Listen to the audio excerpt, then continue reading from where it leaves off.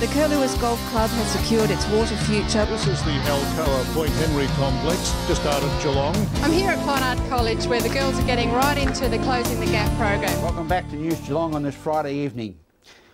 White Balloon Day is Braveheart's signature event. It's held annually during Child Protection Week, and that continues to support awareness and fundraising for Australian children affected by sexual assault. With a principal fundraising initiative which enabled Bravehearts Incorporated to continue the delivery of its vital services to protect our children. White Balloon Day has seen white-themed events, Wear White Days at schools, and donations with the White Balloon Day website to help educate, empower and protect Australian children. So be involved and go to the White Balloon Day website and make your donation. Bowen Health has announced its new branding that reinforces its position as a leading provider of healthcare and training. Now known as University Hospital Geelong, Ian Nichols reports.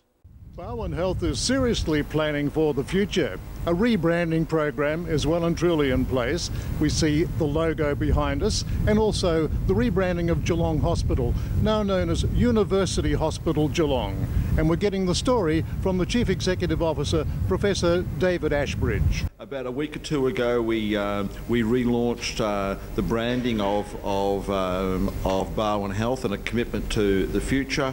And in the process of doing that, we also renamed the Geelong Hospital to the University Hospital Geelong. This is obviously a significant step, and we've been the Geelong Hospital for about 50 years. But there's been three name changes for the Geelong Hospital since 1851. So it's something that happens about every 50 years or so. But it's not happened because of time. It's happened because it's a reflection of where we are and where we're going. Specifically, we're an organisation now that has grown from being a very significant country and regional provider to being a significant contributor to the Victorian health system. We now have over 6,000 staff. We have a very significant capital program. You can see the cranes around us. You know, we're putting on about an extra 150 beds. We've got a world-class research facility opening across the road, and only last year we were acknowledged as the best teaching and training institution in Victoria. So the combination of commitment to research, quality of training and comprehensive service delivery, the board felt was we needed to communicate that to the broader community, and also it serves to attract the best workforce to actually come and work in Bowen Health, and specifically in the University Hospital Geelong. So it's not only where we are, it's where we're going. Yes, well, the future is very important. This is not only a tremendous growth area, but it was probably time to refresh, and University Hospital Geelong has a very powerful message behind it, hasn't it? Yeah, it's got a message to internally, to the staff as well as externally. I mean, internally it motivates the staff to be good at teaching, to be good at research, and to be contemporary in our practice, and we are that, and we'll continue to do that.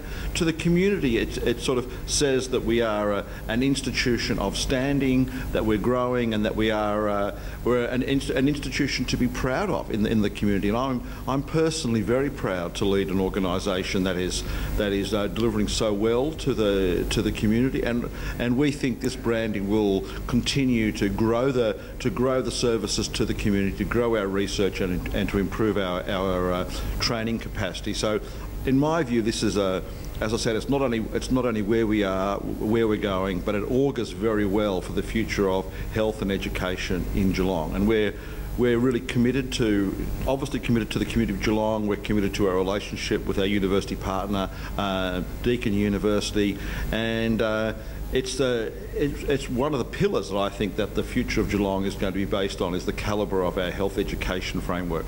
Well, I think it's important also to note that this is more than just a cosmetic change. I mean, we love the new logo. It gets the mind thinking. People are talking about it, but it is more than just that, isn't it? Oh yes, it's absolutely more than. It's so much more than advertising. I mean, this is a reflection of I mean, the logo itself brings together, it's a solid logo, it's heart-shaped, it's about our caring for the community, it's about our commitment to excellence.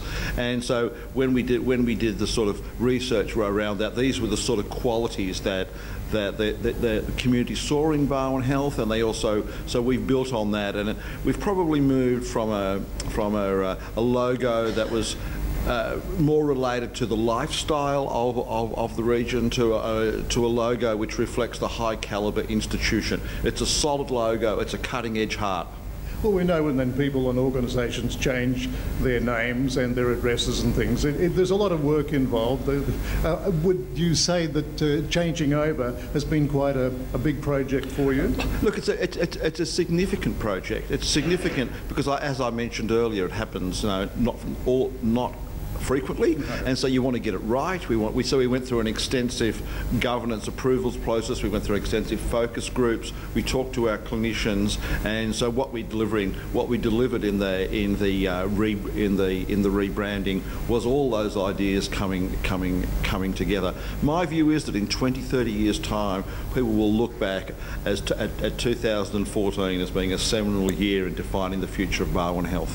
Well, it's very impressive, and we must congratulate all involved in the rebranding. It's here to stay, and it will see us through a very long period of time, I'm sure. And we continue to be proud to deliver the services to the community that we serve. At Barwon Health, this is Ian Nichols for News Geelong. Thank you, Nico. We go to a break and return with the world of Geelong sport after this.